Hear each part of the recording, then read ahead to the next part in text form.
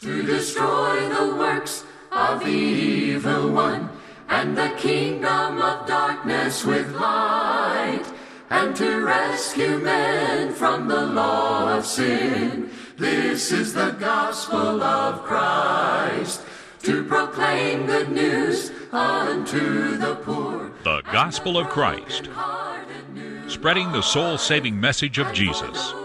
And now, Ben Bailey. This is the gospel of Christ. What kind of life brings glory and honor to Almighty God? And how can I live a life that honors God with everything I've got? Today we're going to talk about the amazing life that honors God and that brings glory to His name in every way. And as we think about that, we want to ask ourselves, are we really living a life that honors God? Think about this passage. Isaiah chapter 43 verse 7. Isaiah said, God said, everyone who's called by my name, whom I created for my glory, I have formed him. Yes, I have made him. I've been created to glorify God. How am I living up to that challenge?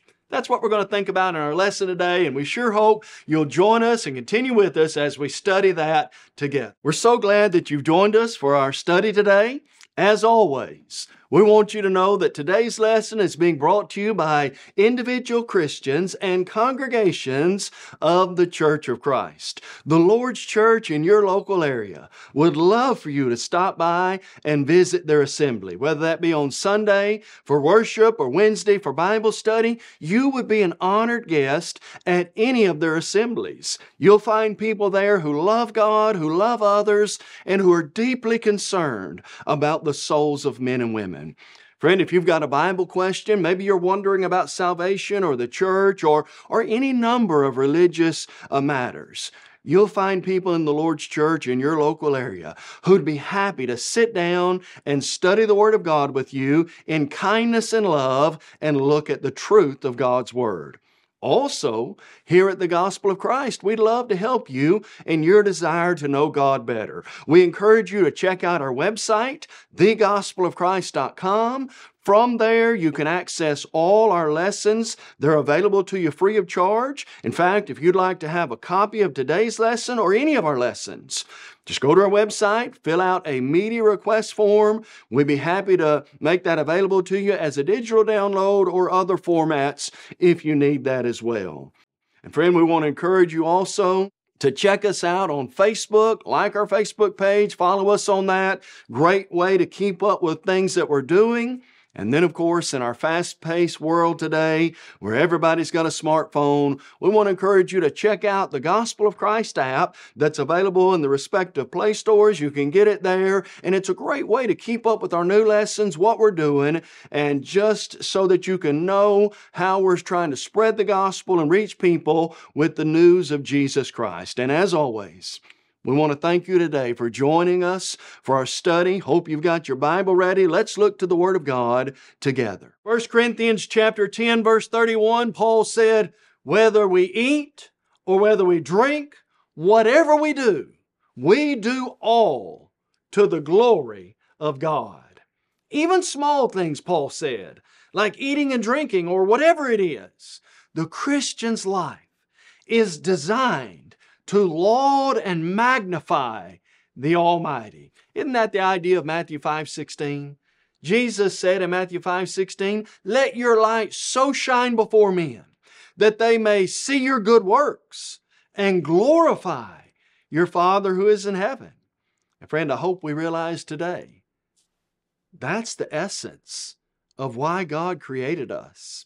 Remember the passage we began with? Isaiah 43 verse 7. God says, everyone who's called by my name, Isaiah 62, 1 and 2, when the Gentiles saw God's righteousness, His people be called by a new name. They were called Christians first in Antioch, Acts 11, verse 26. Everyone who calls themselves by God's name, a Christian.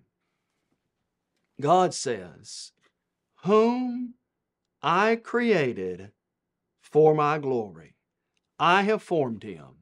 Yes, I have made him. Do we realize that a big part of our purpose is to bring honor and glory to Almighty God. And as we think about that idea, how do we do that? How do I live my life? What are some practical things that I can and should do every day that are going to bring honor and magnify the name of Almighty God on a practical level?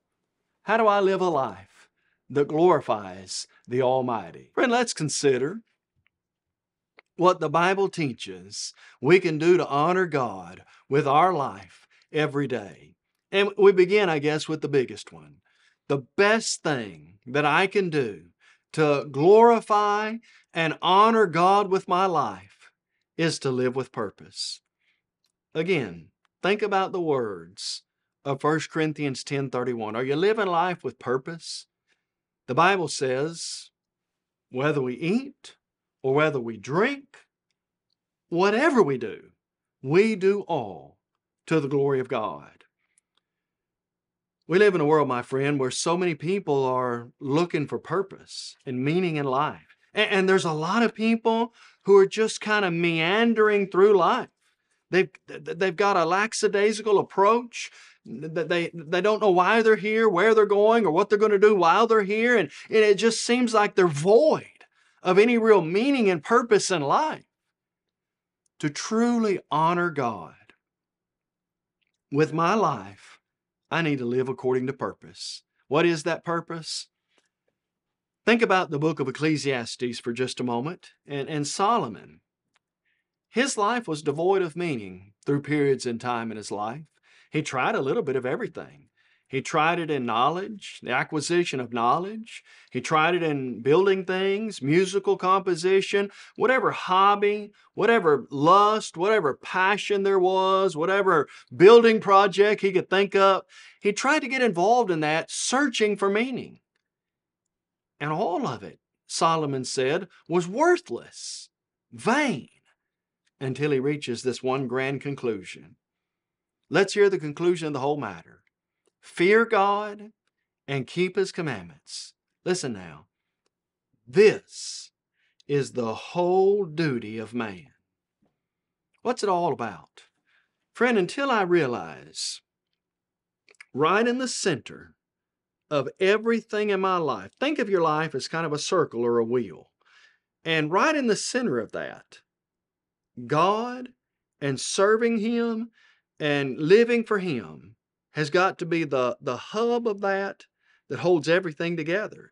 And when God's in the center, everything that I do that's holy and right is going to bring honor and glory to Him. And so put God where He needs to be in your life so that you can truly honor and glorify Him by living with purpose. What else honors God?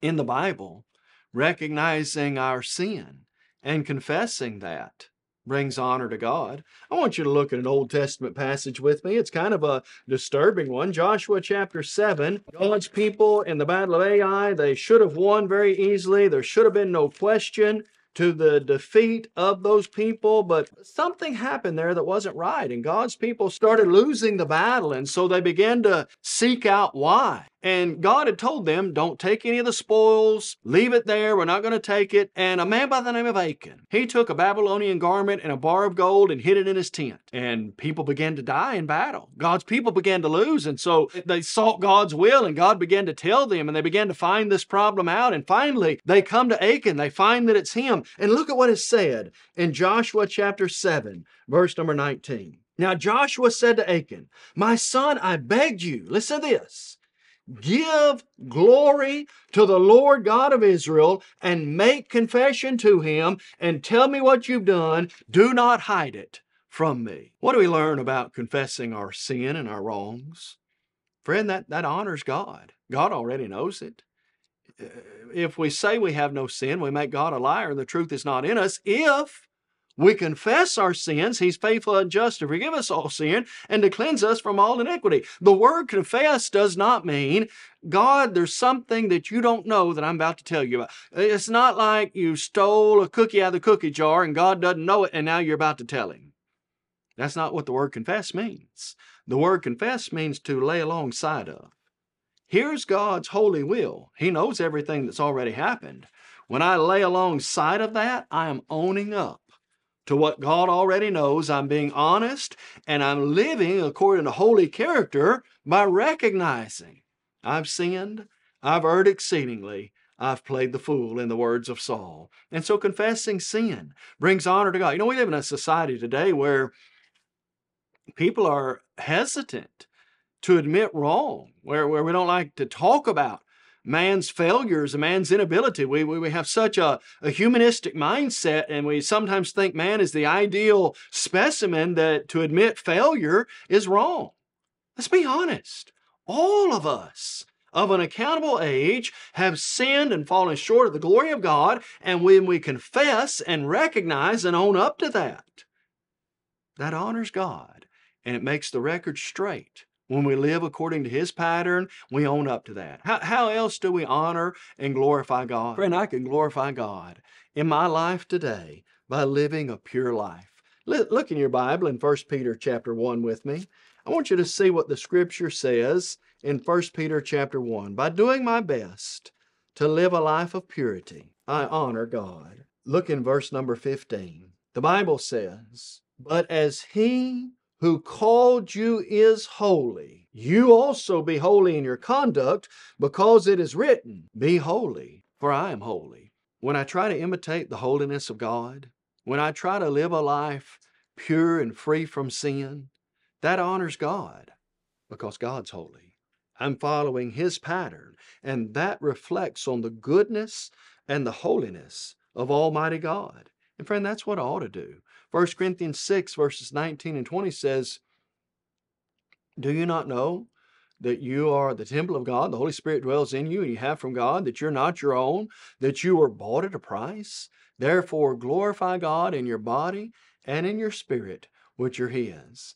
When I live a pure life after the pattern of Jesus, after the example of the holiness of God, friend, that only reflects good on God. That honors and magnifies His name in every way. How else do we honor God? Friend, we honor God when we have a thankful spirit. Truly being thankful in your life and giving thanks brings great glory and honor to God. Look at 2 Corinthians chapter 4 with me.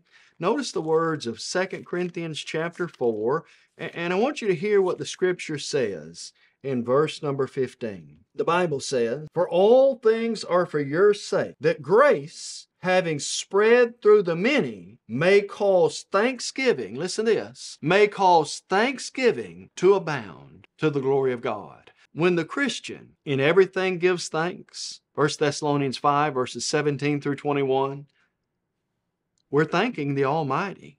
We're recognizing, we're honoring God and glorifying Him, because we're recognizing every good and every perfect gift comes down from above, from the Father of lights, with whom there is no shadow or variation of turning. We're honoring God because we know He's the good giver. Everything I have, everything I am, everything I ever will have or will be, I owe to God and His goodness and His mercy. Let me illustrate the need to be thankful. Luke 17, about verses 11 through 18. 10 lepers come to Jesus, and leprosy during that day and age was a terrible disease. Not only do you have the physical disease that went with it, but according to the law of Moses, you stayed outside the camp. If anybody started to come near you, you had to cry out that you were unclean and basically scare them off so they didn't come over and get what you had. You were excommunicated from fellowship and from worshiping in the temple for the safety and protection of others, no doubt. But 10 lepers, they come to Jesus, and they seek Jesus to heal them of their leprosy. And Jesus, out of a benevolent spirit and heart, heals all 10 of them of their leprosy. But one leper came back to thank God, to thank Jesus. 1 out of the 10 came back. And in Luke 17, verse 17, do you remember the question Jesus asked? Where are the 9? Where are the rest? Friend, not only is being thankful something that honors and magnifies God, we ought to be, and God expects His people to be a thankful people, saying thank you, living a life that proves our thankfulness, having a spirit of thankfulness. That's something that brings honor and magnifies God, who gives us everything that we have. How else do Christians glorify God? Friend, we glorify God when we pray with an expectant attitude. I'm not saying that you pray in a demanding way, but when we pray knowing that God can and will answer our prayers, that honors God. Let me illustrate. Open your Bible to the Gospel of John, chapter 14. We're going to look in verses 13 and 14 together. Jesus said to His disciples, "Whatever you ask in my name, that I will do." Now watch this. "That the Father may be glorified in the Son. If you ask anything in my name, I will do it." Praying through Jesus as our mediator, realizing that He can and will help us. When we pray the way God tells us to and have a prayerful attitude, listen to this, that the Father is glorified through the Son. When we bow our head and we pray in the name of Jesus, what does that mean? We're honoring God and His Son, and God's being glorified in our prayer life because we know and believe that God works through prayer, and His Son is a means and avenue by which we approach Him today. Let's then think of another way that, practically speaking, I can glorify God in my life.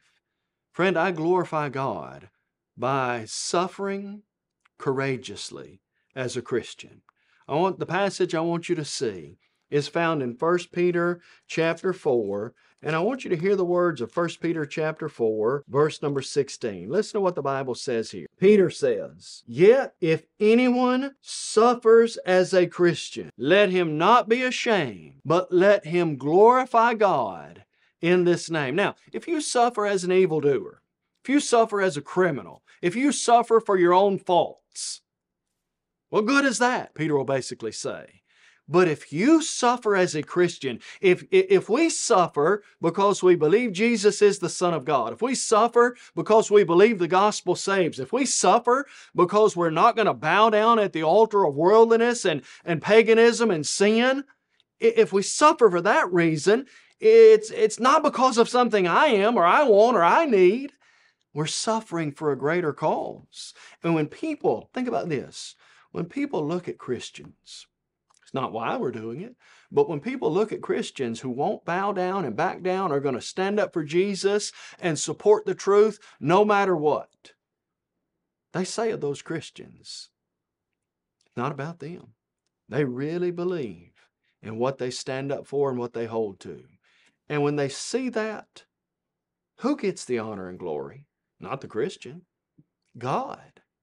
It's His system. It's His gospel. It's His Son. It's His word that we're holding to. And our commitment does not bring the glory and honor to ourselves. That's not what it's about. People look at that and they say, Christians, they really believe that message and they're willing to die for it. And my friend, the honor and the glory, when we suffer courageously, God gets the honor and the glory out of that. Another way that Christians can glorify God practically in their life is by bearing the type of fruit in our life that we ought to bear. Open your Bible, if you would, to the Gospel of John again, and I want you to look at what Jesus says about bearing fruit. In John chapter 15, notice the words, if you would, of verse number 8. This whole discussion is about fruit. Jesus is the vine, we're the branches, we've got to be connected to Him. The need to bear fruit is emphasized multiple times, but look at what happens in John 15, verse 8. Jesus says, "By this," watch now, "by this my Father is glorified." By what? "That you bear much fruit, so you will be my disciples." The idea of bearing fruit, you can see it.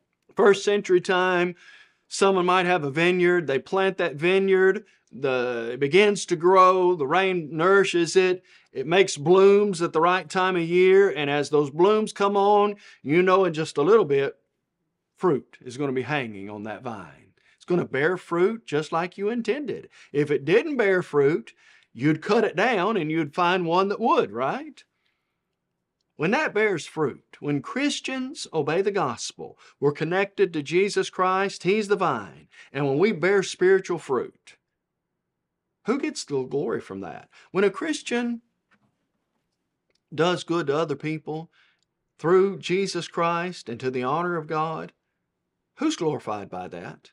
When the church reaches out in her community and helps the needy and the poor, the Lord gets the glory. It's His church.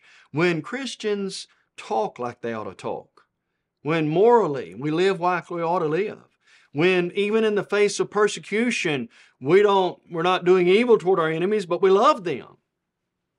When we bear spiritual fruit, have the faith and the love, the self-control, all the virtues and fruits that we ought to have mentioned in 2 Peter 1, verses 5 through 9, and Galatians 5, verse 16 following, when we have those, God is magnified and glorified by the life we live, because that pattern set up for that life is given by the Lord Jesus Christ, and what an honor that is to Almighty God. All right, let me mention 3 or 4 more ways by which we can glorify God today. We also glorify God today when we spread the gospel of Jesus Christ. Look in your Bible to the book of 2 Thessalonians. I want you to look in 2 Thessalonians chapter 3, and I want you to notice what the Bible says in 2 Thessalonians chapter 3. Notice verse number 1. The Apostle Paul says this, "Finally, brethren, pray for us," listen now, "that the word of the Lord may run swiftly and be glorified, just as it is with you." When God's word takes flight, as it were, when that word is spread, when that word lights in people's hearts, when the seed is planted and it takes good hold, and the gospel spread, God's glorified. When Christians take the message of Jesus to people who don't know the gospel, have never heard of Christianity, think about this. When Christianity comes to an area, that area is helped in every way. I'm talking about true Christianity. Their morals are lifted up, their attitude, their work habits, their speech. Christianity lifts up society. True Christianity in the New Testament lifts up society, makes better people, makes better relationships, makes better workers and bosses in every way. The spreading the gospel and that taking hold of people's lives brings glory and honor to Almighty God. Another way that we can glorify God today is by giving of ourselves sacrificially. Look in your Bible in 2 Corinthians chapter 9. When Christians are giving people, giving of themselves, giving of them time, their talent, their funds as well, that brings honor to God. 2 Corinthians chapter 9. I want you to hear verses 6 and 7. Paul says, "But this I say, he who sows sparingly will also reap sparingly. He who sows bountifully will also reap bountifully. So let each one give as he purposes in his heart, not grudgingly or of necessity, for God loves a cheerful giver." Friend, when we give of our talents to the cause of Christ and good is done, who gets the glory there? We want God and Christ to get the glory.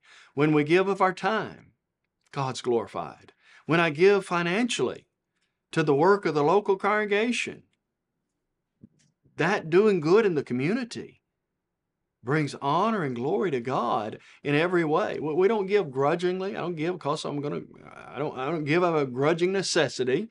As a purpose in my heart, I give cheerfully. And when I give with the right attitude and the right intent to the work of God, surely Almighty God is glorified in every way. Now let me mention one last way, and this is a big one, that God is glorified today. God is glorified today when we unite, when we have unity among all who believe in Christ and His message. That's God's plan.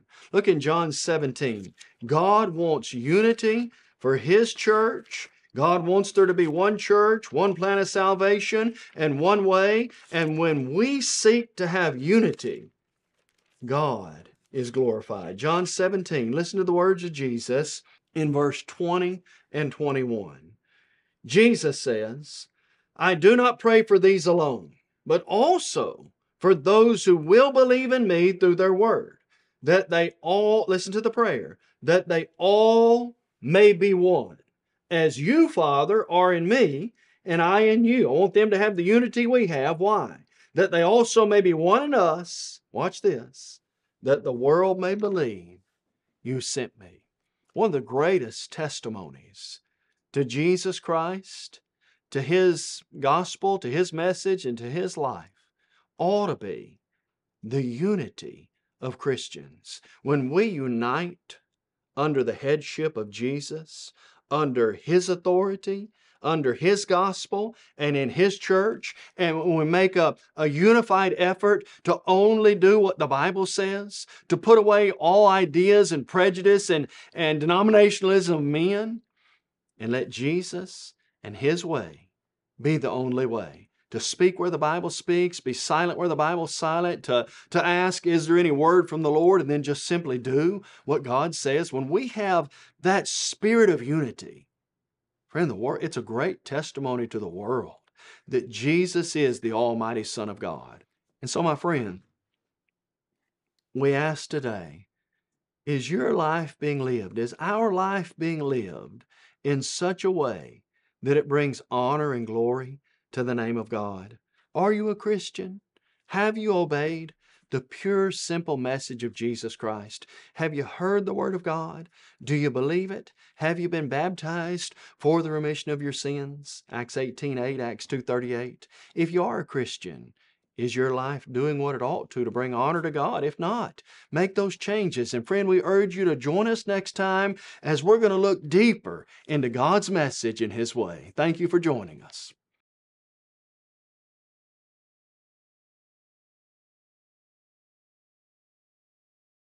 Today's closed captions are brought to you by Christian Family Bookstore in Chattanooga, Tennessee. We encourage you to visit thechristianfamilybookstore.com for all your Christian book needs. You may have just joined our program and are wondering, what is the Gospel of Christ? The Gospel of Christ is an evangelistic work of the churches of Christ with its whole aim to take the gospel to the whole world. We do that through TV, internet, free media, and streaming. Our motto truly is to take the whole gospel to the whole world, and we believe in having a book, chapter, and verse for everything we say and do. And unlike many religious programs today, we're concerned about lost souls, not your wallet. The Gospel of Christ. Visit thegospelofchrist.com for a host of Bible study materials, including audio and video of our lessons. Request your copy of today's lesson by completing a media request form online. On-demand downloads are also available at thegospelofchrist.com. We would love to hear from you. Email us at mail@thegospelofchrist.com or call 844-6-GOSPEL. You may also write us at the address on your screen. Search your app store for The Gospel of Christ to access our mobile app on your smartphone. The Gospel of Christ.